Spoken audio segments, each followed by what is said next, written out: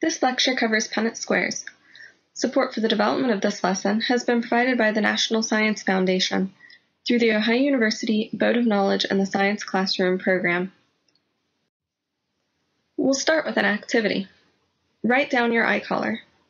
Now write down the color of your parents, siblings, aunts, uncles, cousins, and grandparents' eyes. Think of 10 people you know that aren't related to you, and write down their eye color too in a separate column. Share your lists with the class. Which eye color is most common?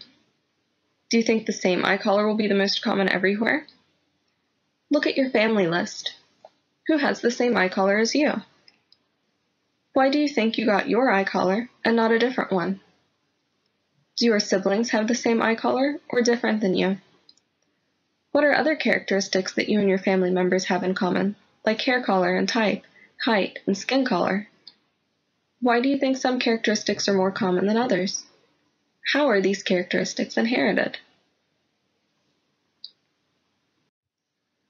We can use something called a Punnett square to explain why you have the eye color or other characteristics that you do. Punnett squares were devised by a British geneticist named Reginald Crundle Punnett. Punnett squares can be used to determine the probability of offspring having a certain genotype. Great! But what's a genotype? Let's go through some terms before we get too far into the Punnett squares discussion.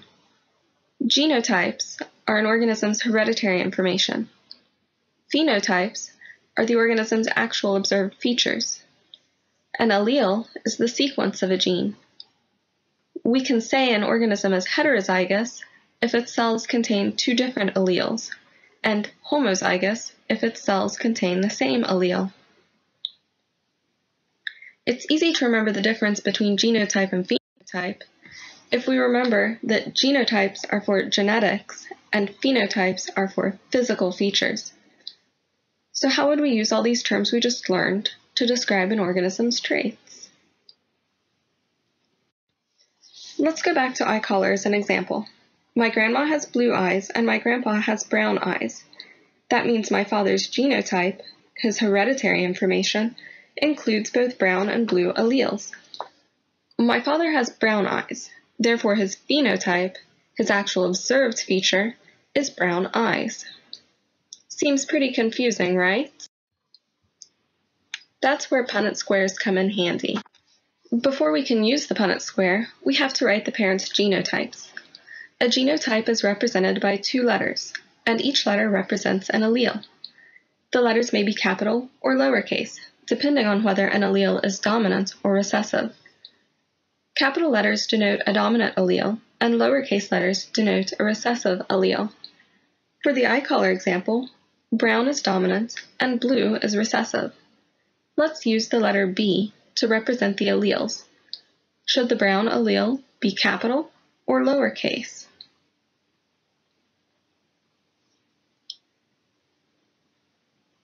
Since brown is dominant, we will use a capital B for the brown allele and a lowercase b for the blue allele. If an organism has at least one dominant allele, then their physical features, their phenotype, will portray the dominant trait. Remember that genotypes can be heterozygous, with one dominant and one recessive, or homozygous, with both dominant or both recessive. Let's see if we can figure out the genotypes for Grandma and Grandpa in our example. Remember that Grandma has blue eyes. What two letters should we use for the alleles in her genotype? Will her genotype be heterozygous or homozygous? Think about these questions and discuss what you think Grandma's genotype should be.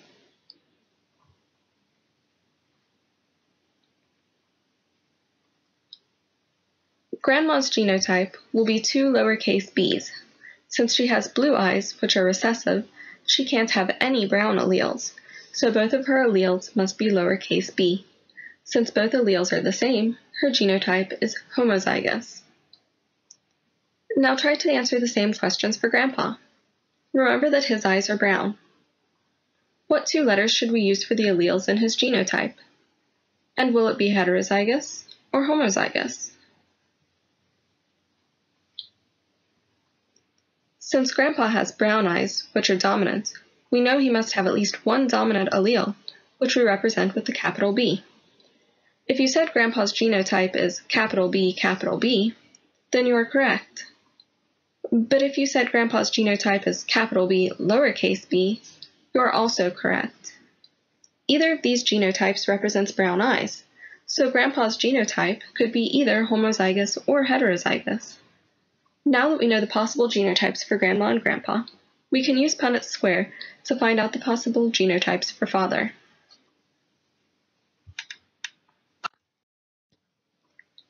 Punnett squares are set up a lot like multiplication tables. First, we draw a square and split it into 4 smaller squares.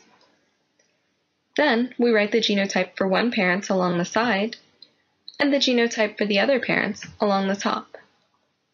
We'll start by using the genotype capital B, lowercase b for Grandpa. Now we can fill in the small boxes. Let's start with the box in the top left corner. The alleles that go with this box are the capital B from Grandpa and the lowercase b from Grandma. We put these two alleles together to get the genotype for this first box, which we'll write as capital B, lowercase b. If we go to the box in the top right corner, the two alleles are both lowercase b, so the genotype that we will write in this box will be lowercase b, lowercase b. Take a few minutes to try to fill in the other two boxes for this Punnett square.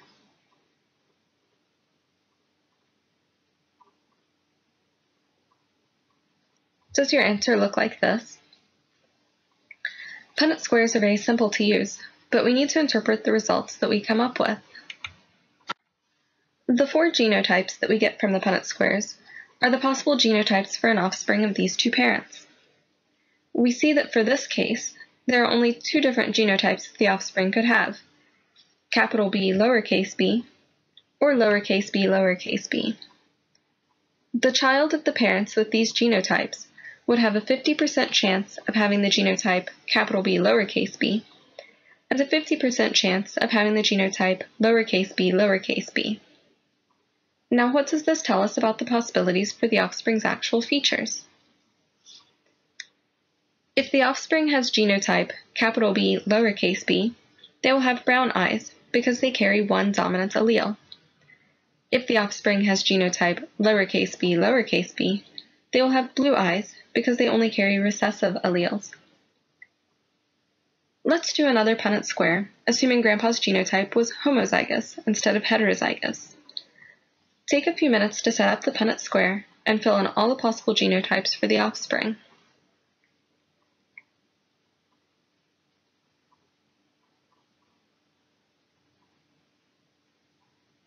Does your Punnett square look like this? For this case, all 4 possible genotypes for the offspring are the same. What kind of phenotype will the offspring have? Since each of the genotypes have a dominant allele, the offspring has a 100% chance of having brown eyes. Let's work through another example. This time, we'll consider Joe and Cynthia, who both have a heterozygous genotype for curly hair. Note that curly hair is dominant and represented by the capital letter C. We want to know what are the possible genotypes and phenotypes for their children. Take a few minutes to work through the Punnett square and come up with your answers. Then share your results with a friend to see if your Punnett squares agree.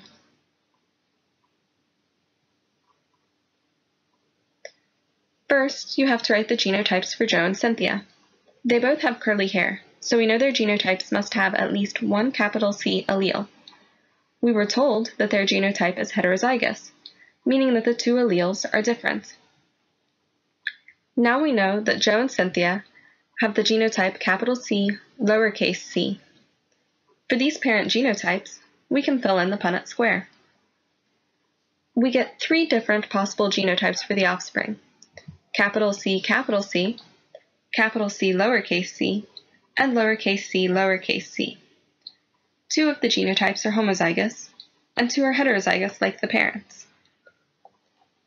This tells us that the offspring has a 25% chance of having the genotype capital C, a 50% chance of having the genotype capital C, lowercase c, and a 25% chance of lowercase c, lowercase c. That means that their children will have a 75% chance of having curly hair and a 25% chance of having straight hair. We don't typically hear people worrying about trying to figure out all the possibilities of hair type or eye color for their children. So where does this really serve a purpose? Why is it important to know what genes may be passed from one generation to the next? Take a few minutes to think about this question and discuss some possible reasons with your classmates.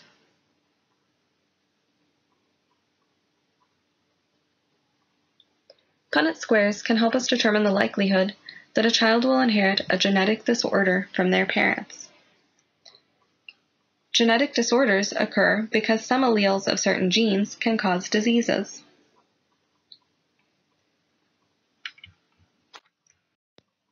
Let's use sickle cell anemia as an example of a genetic disorder. The gene for hemoglobin can have two alleles, one that codes for normal hemoglobin and another that codes for sickle cell hemoglobin.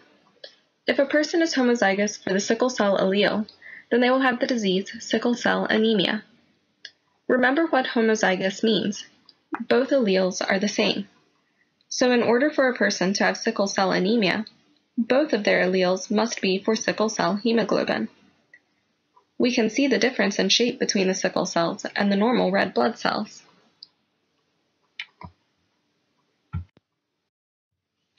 A person who is heterozygous for the sickle cell and normal hemoglobin alleles usually does not have symptoms of sickle cell anemia.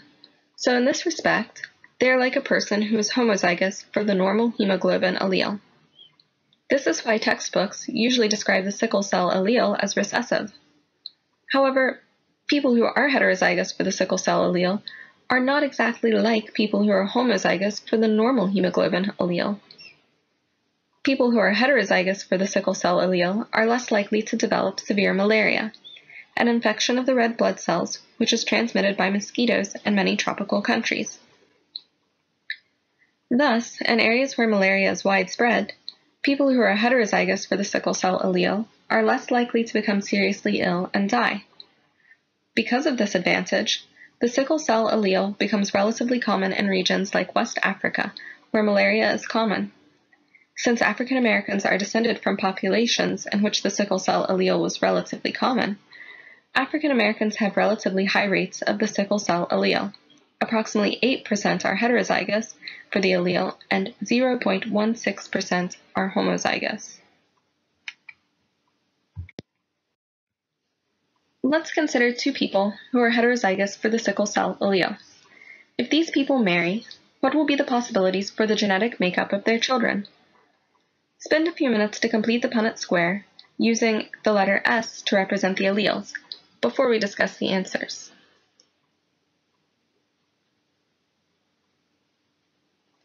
Since the parents are heterozygous, what are their genotypes? Remember, heterozygous means two different alleles, so their genotype will be capital S, lowercase s. The resulting Punnett square should look like this.